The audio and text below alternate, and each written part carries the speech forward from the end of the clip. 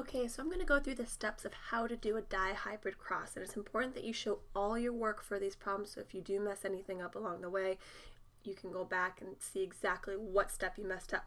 Okay, the problem that we have right here, it says in certain bacteria an oval shape is dominant over a round shape and thick cell walls are dominant over thin cell walls. What we're going to do here is cross a heterozygous oval thick cell walled bacteria with a round thin cell-walled bacteria. This is very similar to the problems you're going to be encountering on your quiz and on the EOC. You have to describe the phenotypes of the offspring, which basically means you have to give us a phenotypic ratio. So step number one, what we're going to end up doing, we'll come over here. Okay, step number one is to figure out what our traits are. So we see in the problem, it's saying for trait number one, and this is exactly what you should write on your papers. Okay, for trait number one, okay, we have shape. We can put shape here. And there's two different shapes that bacteria can have. They can be oval, and this is dominant, or they can be round, and round is recessive. And what we'll use for the oval letter, since this problem doesn't give us any letters to use for the alleles, is this big O. That won't be dominant, so there's two ways to be dominant. You can either be homozygous dominant, which means two big O's, or heterozygous dominant. And both of these will give you, okay, an oval shape for bacteria. Now remember to make, like over here, you want to make sure that your lowercase letters look different than your uppercase so you don't get confused later on.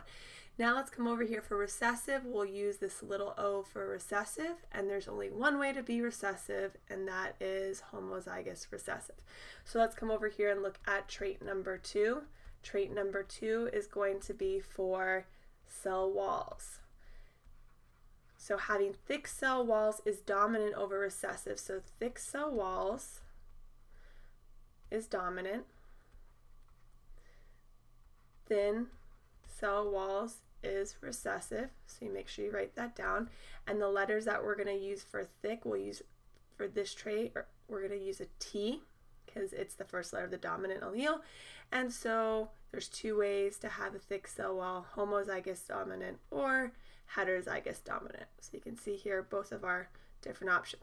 And then when we talk about our recessive traits, we're going to use the little t, and again, only one way to be recessive: homozygous recessive. Again, notice how my T over here definitely looks different than my T over here. Okay, so that was step number one. Make sure you always do that in the very beginning so you know what you're talking about. Step number two is to figure out, okay, the parents. You need to tell me what your parents are. And the problem will always tell you what the parents are, and lots of times they're not going to tell you big T, and big O, little o. They're going to give you homozygous dominant for this trait, heterozygous dominant, or they're just going to say, like they did in this problem, heterozygous oval thick-celled and round thin-celled. And they expect you to understand and know, because of all this information that we have up top here, because of all this information, you should be able to figure out what the problem's asking you. So let's go ahead and look at what our parents are going to be. The first parent is heterozygous oval. So parent one, okay, and remember, we have trait one, you get two alleles, and trait two, you have two alleles. So you need to make sure you put them both in there. So trait one, you have two alleles, and trait two, you have two alleles. Okay, and so if it says our parent one is heterozygous oval, that means for trait one, which was up here, which was shape, they're heterozygous oval, so big O, little o, and they are heterozygous thick cell walled for trait two. So that means over here for trait two, still heterozygous. This is for parent one. We're going to cross parent one with parent two. Parent two for, I'll have to fix this. Parent two is round and thin walled. Well, if we look over here, there's only one way to be round, and that's two little O's. and there's only one way to be thin-walled, and that's 2 little t's. So they didn't even have to tell us homozygous, heterozygous. They just said round and thin, and we know that those are both the recessive traits, so we know what parent 2 is. Okay, so that's step number 2. Step number 3 is figuring out your gametes. And this is where we use our arrows. So step 3 is our gametes. And what we're going to end up doing here is taking our arrows. Okay, so for parent 1, and we'll put parent 1 on this side of the Punnett square. Okay, so for parent 1, the big O can go with the big T. So we'd have big O, big T, and you can write the gametes here if you want so you don't get confused. Parent 1 and parent 2. So for parent 1, we had big O, big T. The big O can go with the little t. Okay, then we move over to this little o with big T. Make sure you make those lowercase letters look different, and then little o, little t.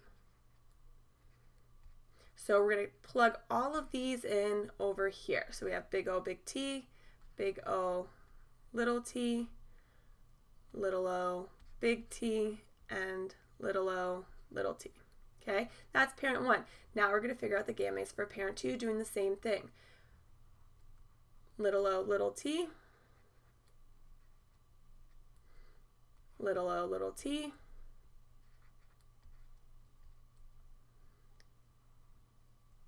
little o, little t, and the last one, little o, little t.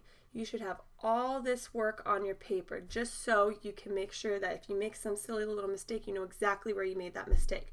So now we're going to plug in these gametes up here, little o, little t, little o, little t, little o, little t, little o, little t. Okay, that's step number 3. Step number 4, make sure you label this parent 2. So step number 4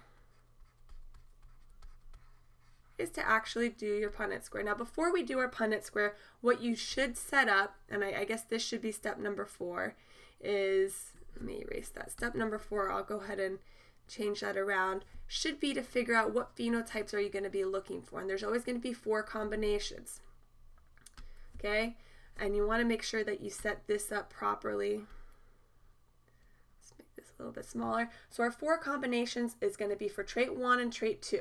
So you could be dominant for trait 1, which is oval, and you could be dominant for trait 2. So you could be dominant, dominant.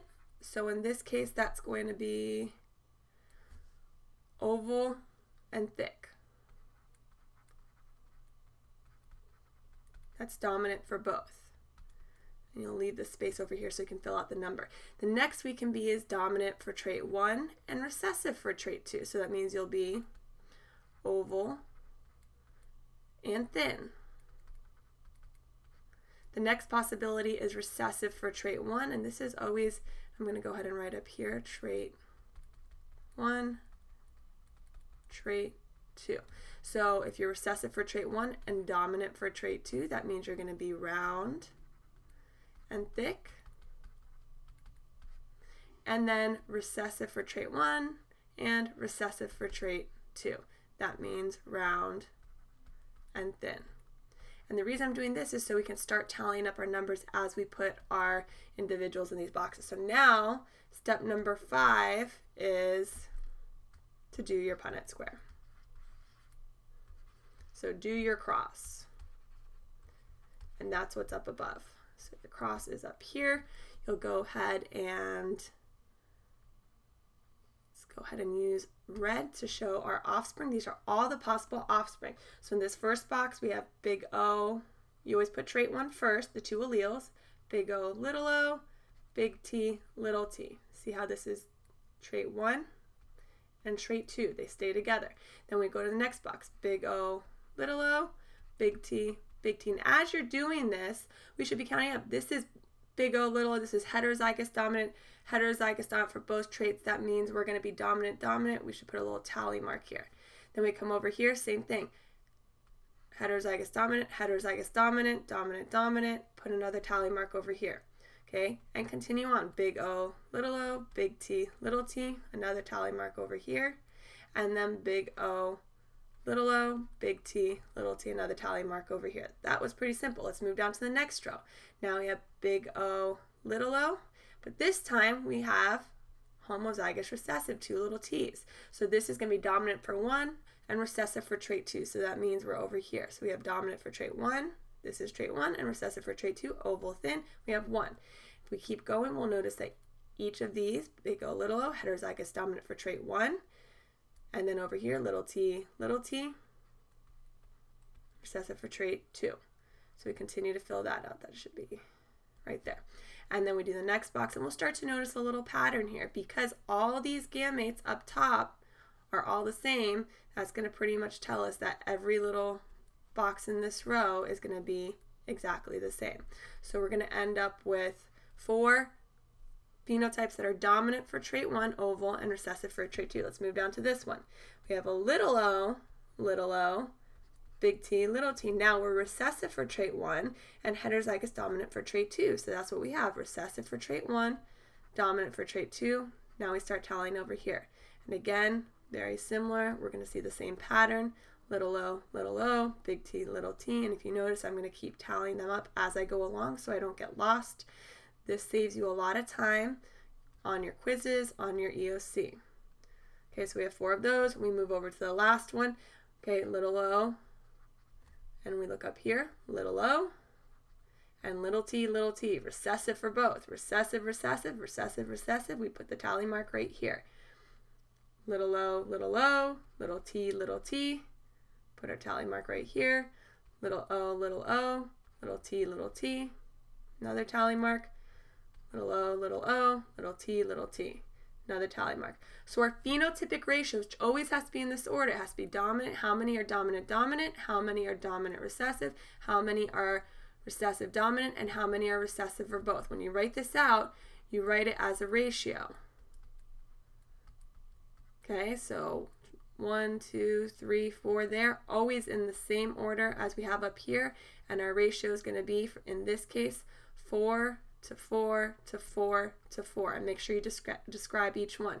This is oval and thick, and you need to write this on your paper so I can see on your quiz that you understand. Number 2 is oval and thin. Number 3 is round and thick. And then number 4 is round and thin, recessive for both. Oh.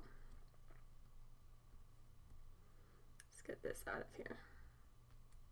Okay, so this is how you do the Punnett square. If you have all this work on your paper, everything is clearly labeled, you're guaranteed 100% on that problem, and you need to know how to do these crosses. Important thing we need to understand from these dihybrid crosses is which of Mendel's principles does this cross show us. Okay, these crosses are going to show us 2 important principles: the law of segregation, because it's showing us that our gametes for our parents, they do separate, or the chromosomes that we got from our parents, they do separate when we make our own gametes. It also shows the law of independent assortment, that these different chromosomes and the traits carried on these chromosomes, okay, are going to sort independently of each other. So that's what we're looking at over here. Let me know if you have any questions. Hope this cleared it up for you.